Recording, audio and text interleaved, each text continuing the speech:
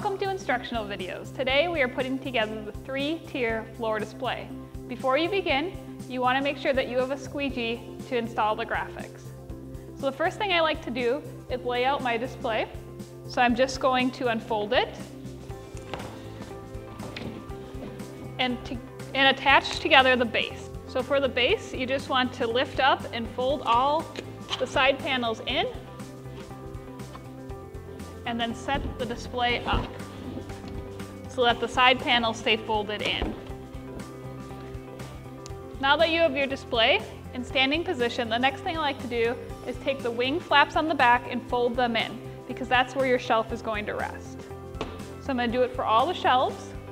Now that I have the back wings all pushed in, the next thing I'm going to do is install the shelves. And I'm going to work from top to bottom. So to install a shelf, you're just going to push the side panel or the side flaps in, and then tilt the shelf back, and it should rest right on those wing flaps. Now that I have my shelves all installed, the next thing I'm going to do is install my graphic before I put on the header. So I'm going to, depending on what size the graphic is, match it up with the front of the shelving. So what you're going to do is pull off the adhesive backer on your graphic and line it up to your shelf.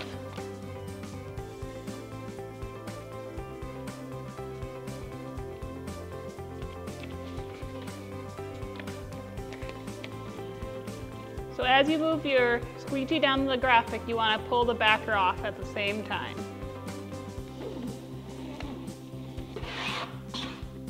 Now that I have my shelf graphics installed, I'm going to install my header graphic.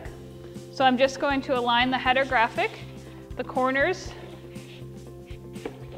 Now that I have my header graphic installed, the next thing I'm going to do is attach it to my display.